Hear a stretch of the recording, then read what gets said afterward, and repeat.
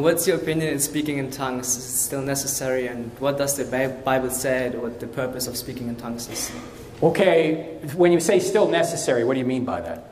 Like, should we still use it, or is it does it still have... Is it necessary for salvation, or is it necessary to let other people know that, let other people know the gospel? Which, the second one. The second one.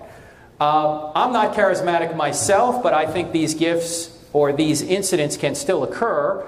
I've read a book that was put together by Craig Keener. It's actually a hernia-inducing 2-volume set called Miracles, where Craig has looked at modern-day miracles all over the world, and he says there are instances where people have the ability to speak in another language that they don't know to tell somebody the gospel. This is the kind of tongues that are throughout the book of Acts. Okay? Some will try and say there's a prayer language, say in the book of 1 Corinthians, that isn't a tongue, another language, another foreign language.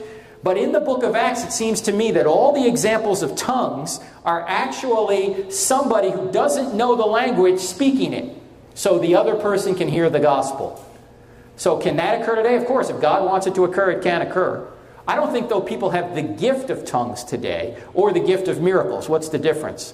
The apostles had the gift of miracles where they could heal people on command. They appeared later to run out of that. Paul says, hey, pray for so-and-so, he's sick, or I got the thorn in my side, or Timothy, take a little wine for your stomach. Well, Paul, if you still have the ability to heal, why don't you just heal all these people? It appears that there was a period of time he had that ability, and then after he was authenticated as an apostle, he no longer needed it. That's the gift of miracles. The fact of miracles, that miracles can occur when God wants to do them, either individually or through people. God can do a miracle anytime he wants. He doesn't need me or anybody else. So I think the fact of miracles occurs, but not necessarily the gift anymore.